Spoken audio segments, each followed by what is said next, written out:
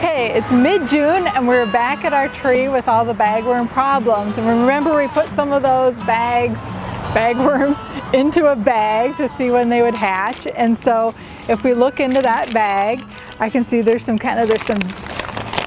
hard, I don't know if you can see in there, but there's some kind of junk on the sides. I always give you a picture of that. So those are the little bags that have hatched. This happened about a week ago. So I knew when we came back out to our tree that we would probably see some little bags on the tree.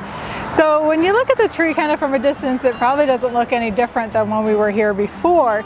But if you start to look closely, there's some brown needles, like you can see with these bags, and you see these brown needles.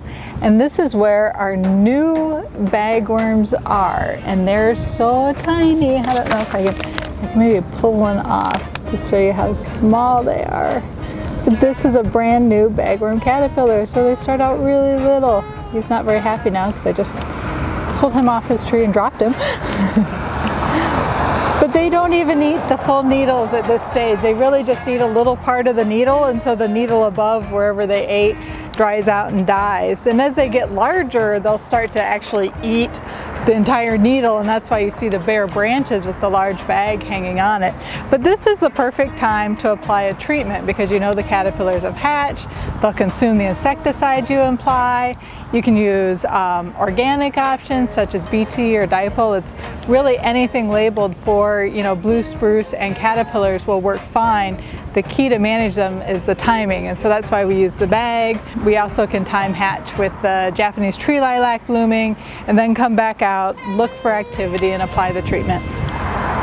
So right here, you know, we've got some of the, call them babies, and then the large bagworms. So this is a large bag from last year.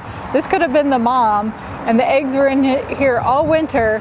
Those eggs hatched, and now we have the little baby caterpillars right around feeding right near the mom. And this is why bagworms are such a big problem, because you've got multiple generations on the same tree of these were last year's caterpillars feeding, grew big.